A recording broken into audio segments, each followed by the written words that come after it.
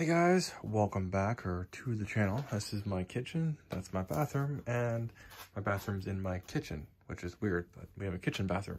All right, moving on. This is where the bathroom is actually going to be. So all this has got to get moved over. This has got to get moved over down here.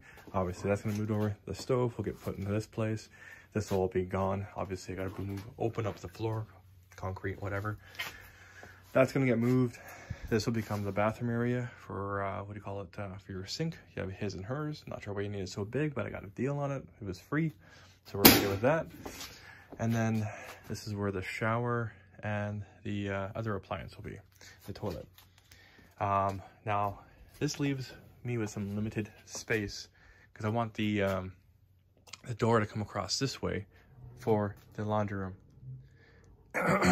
And that means I either need to get a stacker or make my own stacker, which leaves me to this area.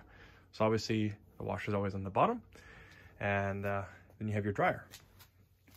My theory is this is removable. You can see how it's movable. It is probably removable. So I think if I just extend the wires, I can bring it forward and then give access to it.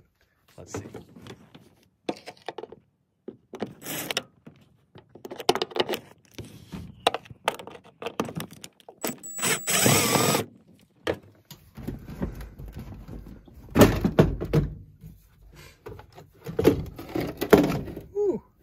That's all the wiring right there.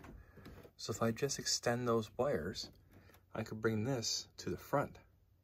So it'll look something like this, but it'll be more closer to the front.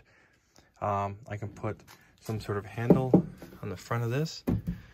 This is plastic, so I can drill into that, put a handle on the front of here, so we don't have to worry about the grab handles.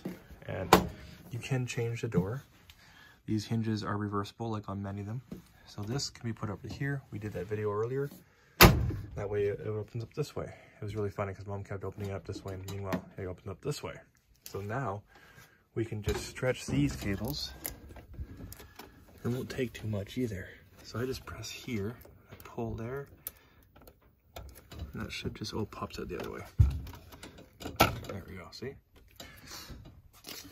So this could be easily mounted like that. Nice.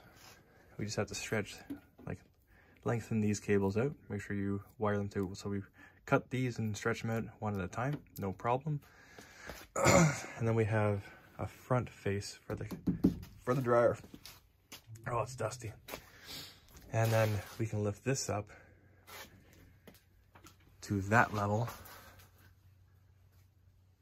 And then this would sit underneath it. We can make our own stacker. I'm liking this. And then it saves me some room to put the heater, the water heater. And then we have our water softener, which still needs to be hooked up. I can also get a smaller version of this. That's an all-in-one, just have one unit. That being said, we got some more planning to do, but I'm liking it. Now, many of you might say, before I get off of here, you still have this. That is correct.